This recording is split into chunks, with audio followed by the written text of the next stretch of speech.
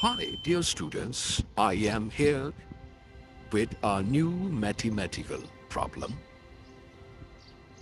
You are thinking that its answer is 9. 8 minus 5 is equal to 3.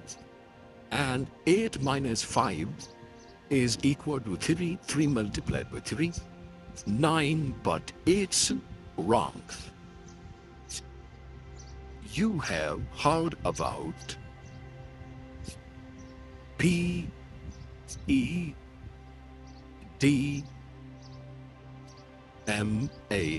rule.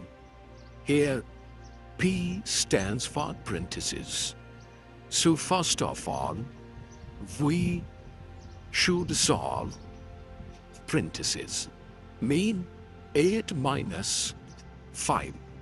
So 8 minus 5 multiplied by 8 minus 5 will be equal to 3.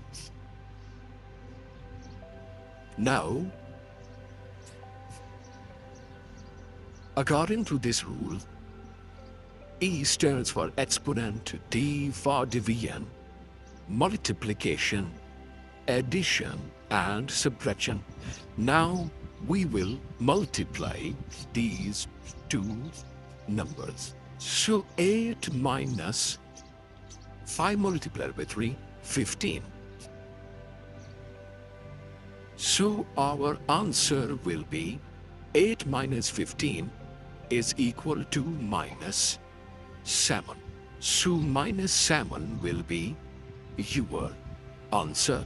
Thank you.